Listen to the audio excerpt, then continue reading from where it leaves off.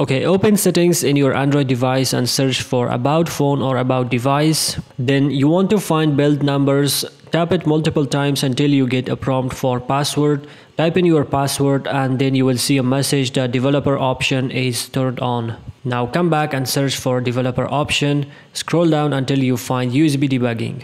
Switch on USB debugging and press OK. Now you want to connect your device with your computer using cable. You can enable transfer and then press OK. Now you can see your device name as available devices. You can select that and click on run without debugging mode.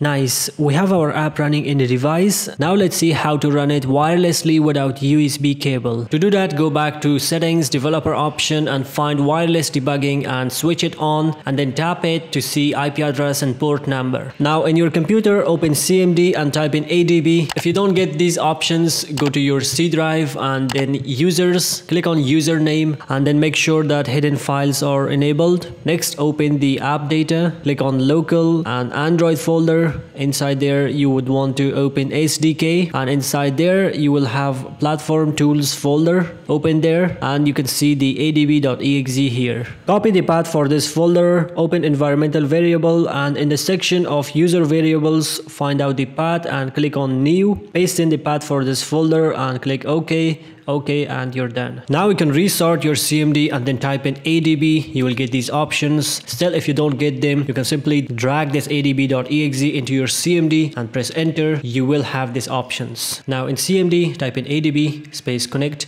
space your IP address port number as it's shown in your device and then press enter. You will be connected to your device wirelessly. Once you have successfully connected, you can unplug your USB and then try to run. If you don't see your device here again, it's because you were connected with USB and now you have to connect again. You can run the same command again and if it failed, check for the new port from your device and then enter new port and you can press enter. It will be connected. Now you can run your application in the device.